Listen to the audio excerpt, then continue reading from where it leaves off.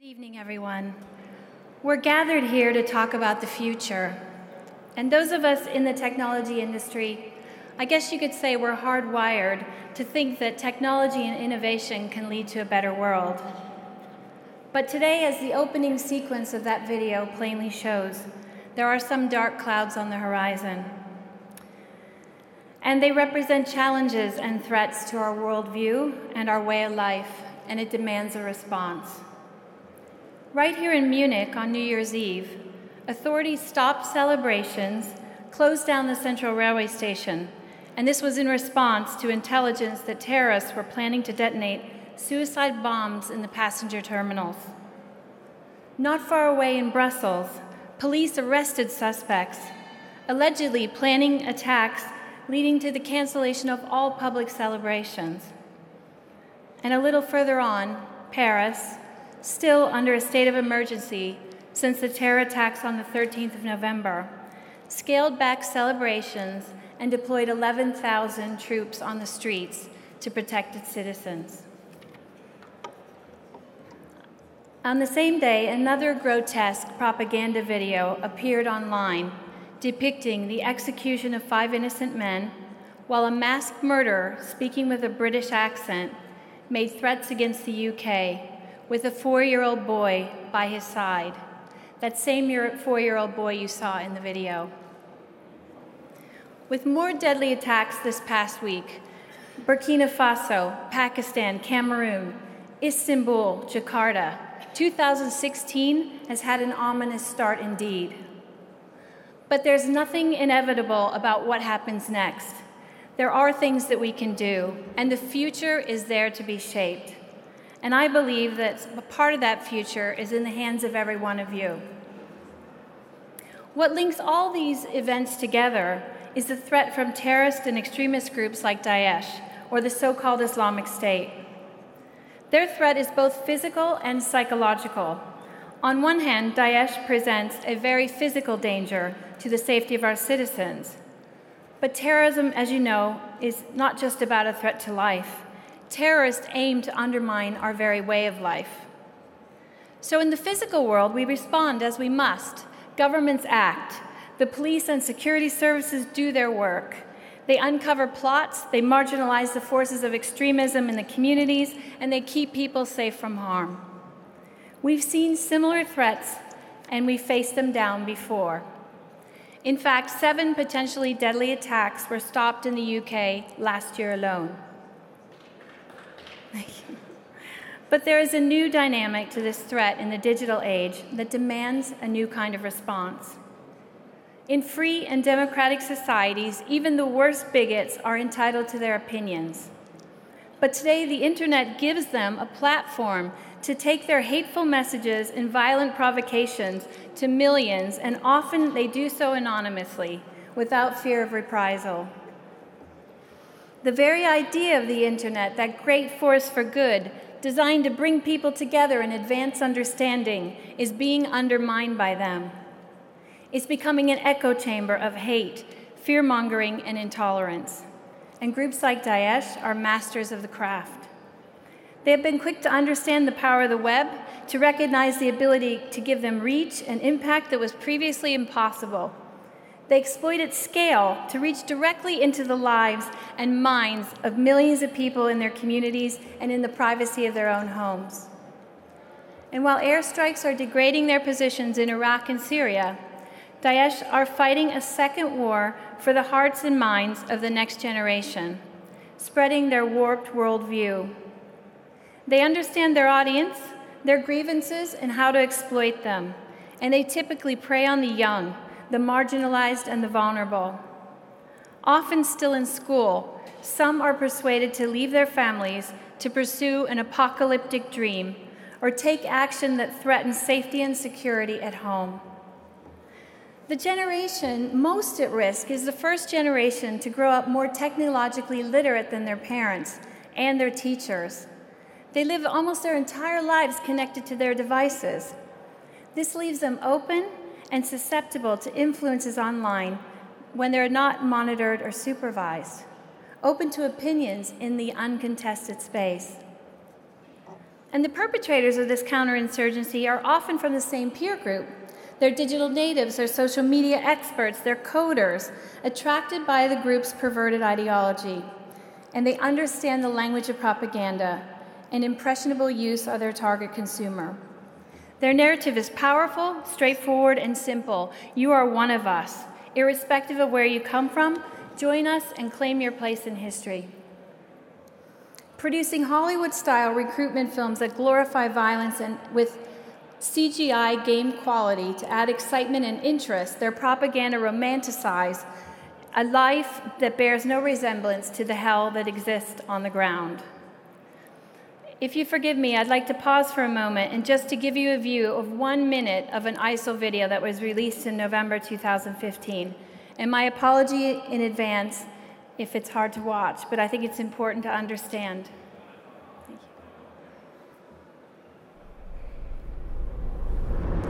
This is our Khilafah in all its glory, remaining and expanding. It was established in the year 1435 Hijri. Its leader from the tribe of Quraysh is Sheikh Abu Bakr al-Baghdadi, and its territory is already greater than Britain, 8 times the size of Belgium and 30 times the size of Qatar. It's a state built on the prophetic methodology, striving to follow the Quran and Sunnah, not a secular state built on man-made laws whose soldiers fight for the interests of Taghut legislators, liars, fornicators, corporations, and for the freedoms of sodomites. We are men honored with Islam who climbed its peaks to perform jihad, answering the call to unite under one flag. This is the source of our glory, our obedience to our Lord. As you can see, I'm sure many of you have never seen that video before, and the first time I saw it, I was absolutely shocked. As you can see, the propaganda is professionally produced, and today, Daesh produced these materials in 20 different languages, in 36 different official media houses in the region, which were mostly Iraqi and Syrian abandoned television stations, which they're using to great advantage. They have a central marketing arm that creates a steady stream of video and propaganda materials, all of which are approved by a central command. And they have a concerted effort to ensure, if you see, all the branding is consistent, using the same taglines, messages, music, and symbols, and of course the Daesh flag. They understand the marketing funnel as well, starting with mass communications that grab the world's attention, then disseminating that message on social platforms using highly targeted techniques for specific audiences, luring them in. With a sophisticated strategy and a ready arm of online volunteers, they put their plans into action. They maximize their reach using social media tactics and automated technology like bots to gain followers and give the impression that they are stronger than they are, that their messages of hate and intolerance have more supporters than they do. And unlike in the physical world, where national governments can take clear and firm aim to protect people and keep them safe, there's no such obvious solutions online. There are no borders or boundaries on our products and platforms. And these guys have resilience as well. They operate a dispersed network of accounts that constantly reconfigure in response to takedowns and account suspensions. They use swarmcasting to allow groups of radical sympathizers to rapidly and automatically respond and reorganize their communications to ensure a near consistent presence of their message on social media platforms. J.M. Berger from the Brookings Institution, in his ISIS Twitter census, he estimated that an average of 200,000 Daesh-supporting tweets are posted every day. One of Daesh's horrific murder videos was reported to have been viewed 150,000 times in 48 hours. Knowing all this, and knowing all the talent that's in this room, we can't sit by and be silent witnesses. As British philosopher Edmund Burke said, that all that is necessary for evil to triumph is for good people to do nothing. Many people are working very hard on this problem in the technology industry, but I'm afraid it's time to respond on an entirely new level, with a cohesive, committed, and coordinated response, to reclaim the platforms, products, and applications we love and use every day, from those who exploit freedom of expression and openness to incite violence and push dogma and repression. While Daesh and others seek to undermine the very ideals and values that the internet was established to advance, we must reinforce its capacity to be the answer to hatred and intolerance rather than a vehicle for it. If governments continue to approach this fight alone, as nation states, each country effectively reinvents the same strategies and tries to attack the enemy from within their territory, when in fact their products and platforms reach across boundaries of all nations. But the good news is that we can all work together. You have the expertise that's needed. The marketers, the data scientists, the developers, the deep understanding of machine learning. And it's the right thing to do. Because when the internet stops being an undisputed force for good, the business models that rely on it can be called into question, and brands can be irreparably damaged. I realize that this is not something we want to focus on when we're here to talk about pondering a bright future. But I must say, in my capacity as the UK's Minister for Internet Safety, we honestly can't avoid it. There are voices out there who try to reduce the problem to an extreme edge case, and thus implying that any action is an overreaction. If that were true, I would be very pleased, but unfortunately it's not, and the mentality of that is dangerous. It ignores the reality and the scale of complexity we all face.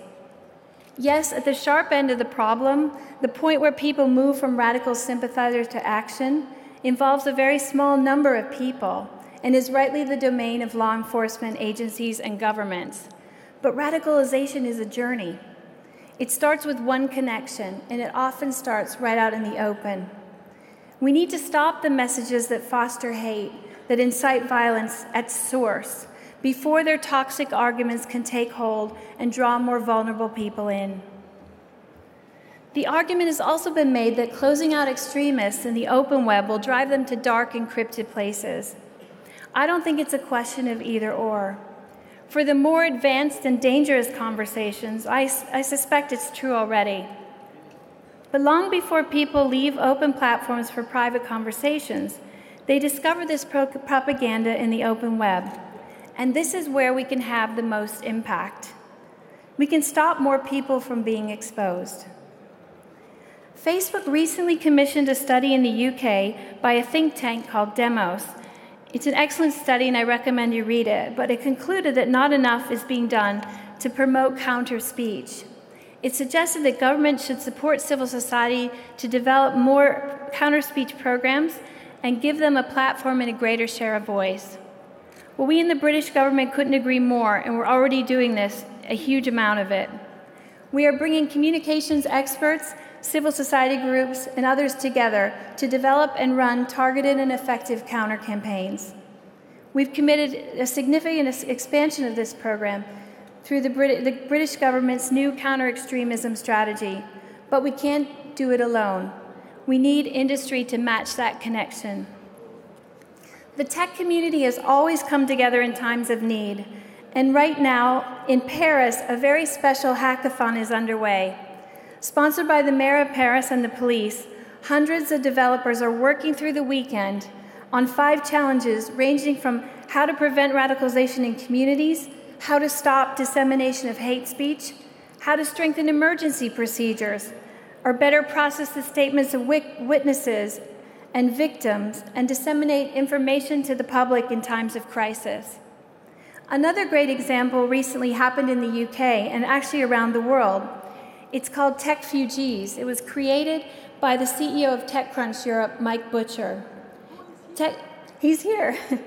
TechFugees is working with the UN Human Rights Council in sponsoring global hackathons to develop practical solutions to the migrant crisis. This is another example of the tech community coming together to turn their attention and expertise to this most significant human challenge. Coordinated industry action like this represents a great opportunity to make impact in innovative ways. Take the problem of child sexual exploitation online. We've seen unprecedented industry cooperation to rid the internet of this vile crime. Prime Minister David Cameron created the We Protect initiative, and now we have over 60 governments, tech companies, and NGOs committed to the fight to eradicate child sexual abuse and exploitation online. Google and Microsoft have worked to all but rid the internet of pathways to illegal child sexual abuse, images, and search. And the US and the UK government and NGOs work with the Internet Watch Foundation so that illegal abuse images known to law enforcement can be given digital identifiers, and that facilitates their removal from platforms and services. Whilst recognizing that these two problems are different and that the laws vary from country to country, we can certainly learn from this experience. In regards to terrorist and extremist content, more needs to be done. We need your ideas, but to start things off, here are a few suggestions that we believe will have immediate and positive effect. First, we need you to help community and civil society groups to create, deliver, and amplify alternative content that undercuts the Daesh brand. Companies with online advertising business models are best positioned to develop effective campaigns that reach and extend the reach of these counter-speech initiatives. We need your best experts to counteract these hateful, manipulative myths and propaganda. Second, we need your support of established government partnership organizations that cooperate to combat online extremism. The EU Commission's Internet Forum and the Global Coalition Communications Cell, based in the UK Foreign Office, draw on the expertise and resource of 63 participating countries. And this is an example of governments working together across borders to scale the response. Third, we need innovative industry solutions that scale the identification and removal of terrorist content, to develop more mass takedown efforts that will make these message networks harder for terrorists to reconfigure. We also need to better tackle automated bots and other techniques that support the propaganda machine. They manipulate free speech and construe a narrow view to resemble that of the majority. Working together with industry, in 2015, the UK's Counterterrorism and Internet Referral Unit removed 55,000 pieces of terrorist and extremist content that violated companies' terms and conditions. Based on this model, the EU Internet Referral Unit was launched, and up until now, this launched in July, and they've already been seeing that 90% of the referrals they make to industry have been taken down. Last year, YouTube removed 14 million videos, and in April last year, Twitter suspended 10,000 Daesh accounts. Following the Paris attacks, Telegram swiftly acted to suspend the accounts of 78 public channels used by Daesh and their supporters in 12 languages. So you see, companies already do a great deal to challenge terrorism and extremism, but responding to these evolving and sophisticated threats requires constant iteration and unprecedented cooperation. Governments and industry should apply the learnings from working with the Internet Watch Foundation and create an industry body or forum like the IWF to share known tactics of extremist groups online and develop strategies to combat them.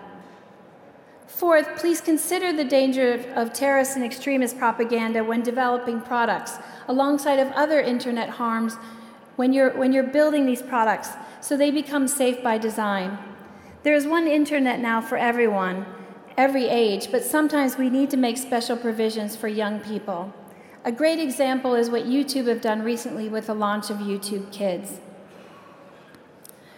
We also need companies to support education projects aimed at building digital resilience, to get young people thinking critically about what they see online and help them make informed and safe choices.